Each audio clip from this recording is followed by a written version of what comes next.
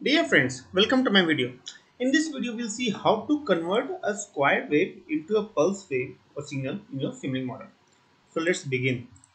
First and foremost, we'll create a new Simulink model, blank model. It may take a while to create, so you may have to wait. It loads all the libraries related to Simulink. It may take some time over here.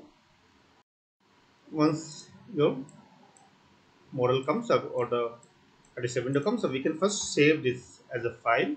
So I'll just press Ctrl S and I can save it as, you can name it anything. So square to pulse wave.slx. Now first and foremost, what we will do in this model is we'll first create a square wave generator. Yeah, we can use this one, and we will leave all the settings as whatever the default settings they give. And what else we'll do is we'll now convert this into a pulse wave. So but before, let me do one more thing. Let me bring out a scope, and and a scope with two inputs probably. So I can, let me first open this scope, yeah, and go to settings, change number of inputs to 2, and layout also probably I can use this two layouts. Yeah, so now I have two axes and two plots where respective output will come.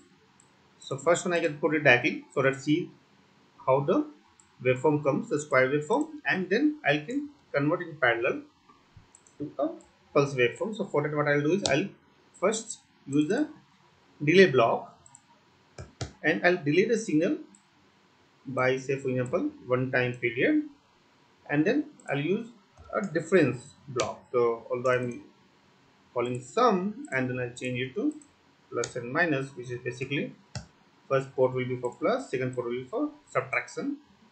Yeah, so and then I'll use this over here, subtract, and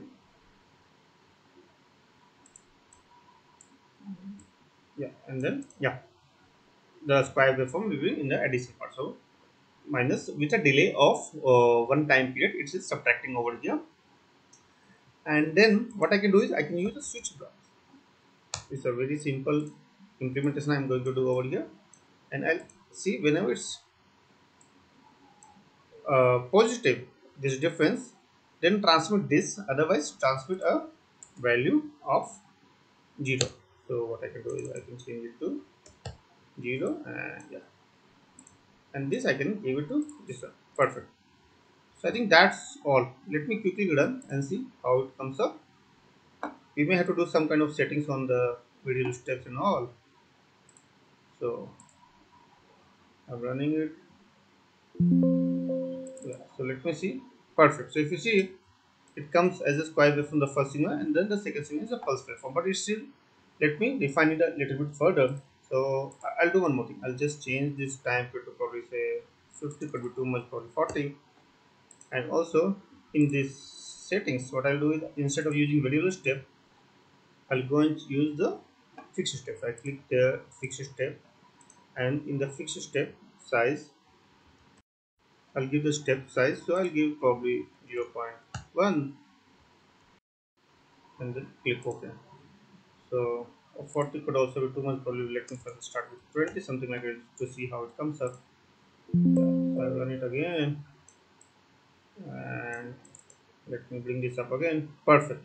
Now if you see, this looks much better. So we have around 3 cycles of the square wave form, and for every cycle where there is an up trigger, it gets changed into a pulse, a very pointed pulse. So it depends, of course, on the time period, but yeah, we can see how easy it is. So let me explain you the logic quickly. So what I'm doing is first I'm creating a square waveform over here, and then I'm subtracting with a delay of one time period the waveform.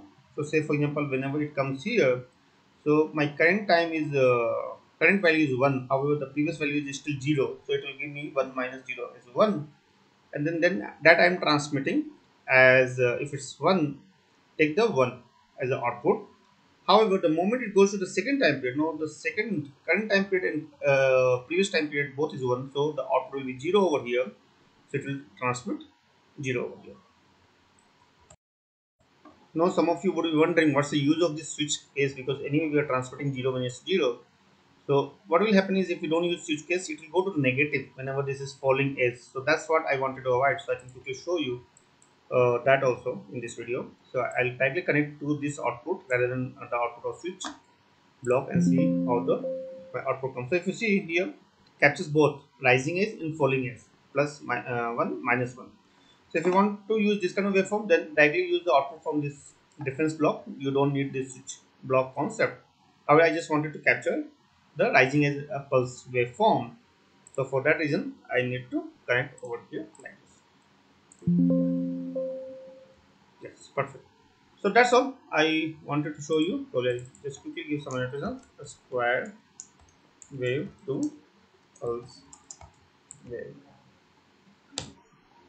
over here, and yeah. So that's all I wanted to show you in this video. I hope this video is useful to you. If you have any questions or suggestions, then please put in the comment section below. And if you like this video, then please subscribe to our channel. Thank you and have a nice day. Bye.